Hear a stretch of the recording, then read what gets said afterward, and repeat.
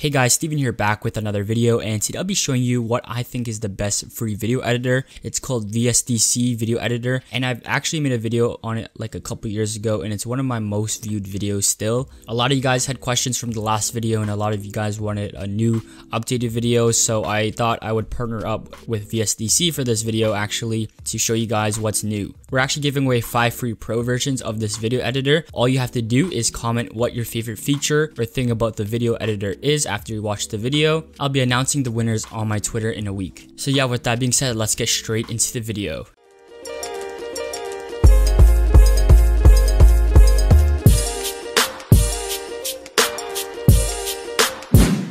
So when it comes to free video editors, there's always limitations, and I think VSDC is probably the only video editor out there that doesn't have limitations. What I mean by this is it doesn't have a time limit to how long the video can be. I know a lot of video editors, I think WeVideo has a limit like that. It doesn't have watermarks like Filmora, it doesn't have a trial period, and it doesn't have feature and format limitations. There is, however, a pro version that adds additional features if you want that. So it adds things like faster rendering with hardware acceleration. There's video masking, there's video stabilization, motion paths, and audio waveforms. Like there's some additional features if you want that, but if you don't need them, then the free version is fine. And even the pro version is just $20, which is very competitive in pricing compared to other video editors. I think Filmora is around the same, it might be even more. So in terms of pricing, it's amazing. When I was mentioning format limitations earlier, you can literally use any codec or any file format for this editor. You don't ever have to convert it. Like I know for Adobe Premiere Pro, which I use personally, you have to convert WMOV files into MP4 files. So I would have to use a third-party application for this. But with VSDC, you don't have to do that. And one really big factor for a lot of people who are looking for a free editor is this has low system requirements, meaning you can use a slower laptop or computer to run this application. You don't need a $1,000 laptop or computer like a lot of other editors. I know Premiere Pro, it's harder to run it on a slower computer. So this is really big because people who can't afford editors probably can't afford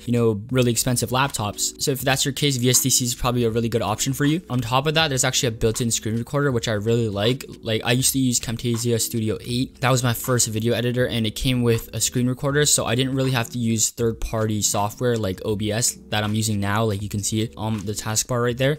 It's really good because you don't have to use any third-party applications. You can just use one, central hub. Like I was mentioning before about like file formats, if I want to convert files, I have to use Handbrake, which is a third-party application. You can also see some of the other features. So video effects right here. There's 4K support, 2K support, blending modes, masking tools, Chroma Keying, so for green screens and such, waveforms. There's a bunch of stuff here you can see. I have the Pro Edition, so I can actually show you guys some of the different things you can do with the Pro version compared to the free version. But let's just get started with it because I've been doing a lot of talking. So we're gonna make a blank project here, and here are the project settings. I'm gonna do full HD right here. That's how my videos usually are. I'm gonna press open, and so right here, this is the timeline. This is how you add like different media, so images, audio, video. Here's the info right here and some of the video effects. So I'm just going to import a video. So let's just import a video of me, and I'm just going to go through some of the basics for you guys. So you want to press OK. So right here, you can just press play. So you can press spacebar, or you can press the play button here to play. What I would do first, however, is click on the video right here and press split to video and audio, so you can see the audio as well. And if you don't need the audio, you can just delete it. You can also see the preview quality. So if you do have a slower laptop, there is the ability to preview it in lower quality, so it plays back a little bit smoother. So you can see here the quality is decreased, but it's playing pretty smoothly. So I'm going to add another video, and I'm going to show you what you can do with this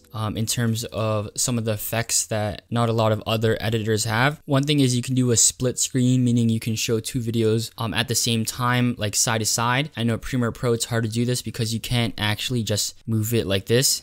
So you can just literally line it up like this, maybe make it smaller so they're like the same size. Like it's as easy as that to do a split screen. You just move it. I've always tried to do this with Premiere Pro, and there's a lot of issues in terms of that. You can also do something called a text mask, which is a really cool text effect where the video only appears in the text and nowhere else. So if we press on the text tool right here and press OK, drag the box, just say we type Steven right here. Let's make it like 400. Or maybe not 400, maybe something smaller. And you want to use a a really thick font for this. So maybe like 300. If you double click on the text right here and add a video, what you can do is apply this effect. So just add object. So let's add the video, and it's gonna be me, so it kind of fits for this. You want to place the video over the text, and all you want to do now is go to the composition mode and go to source in. The video will appear right there. So that's a really cool effect you can do. What you can also do is do something called picture in picture, where you can add a video within a video. So similar to how reaction videos are. I kind of showed you this earlier with the split screen, but I'll show you again. So say you have a video like this and it takes up the whole screen. You can easily just add another video, resize it, and put it in like the bottom corner. So like I said before, like reaction videos do the same thing. So press OK. So all you have to do is just resize it right here, put it in the corner, and it'll play at the same time. You can even click right here to view the preview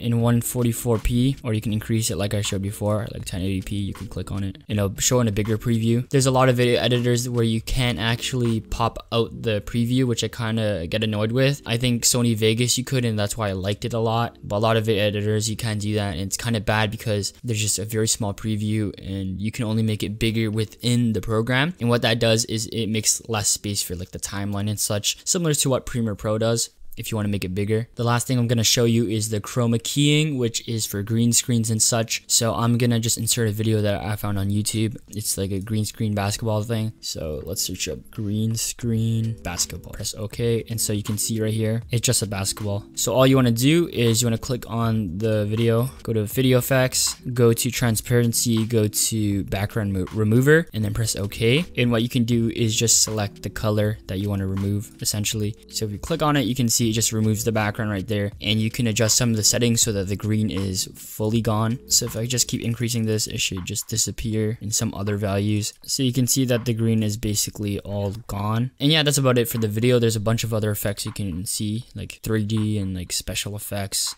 and transparency and transforms and filters and adjustments. Like there's a lot of stuff that you can do, and it's very similar to a lot of the paid programs. And the one thing I like about this is there's not a lot of restrictions, you know, like the additional features that you can get in the Pro version are catered toward a certain audience. So if you're just a basic video editor, you probably won't even need it, and this would be fine for you. There's no limitations, there's no watermarks. The interface is pretty, you know, easy to use. And yeah, I'm just gonna show you how to render it actually. So you can just go to right here, you can press on the logo, and you literally just go to export project. You can choose the formats right here. You can choose what this is for, like the PC, for the internet, you know, for your iPhone. Like I mentioned before, there's unlimited amounts of file formats that you can choose from. You can select a preset right here, and once you're done, you just press export project and it should export. So yeah, hopefully you guys enjoyed this video. Hopefully it helped you out. If it did, hit that thumbs up button. My name is Steven, and I'll see you in the next one.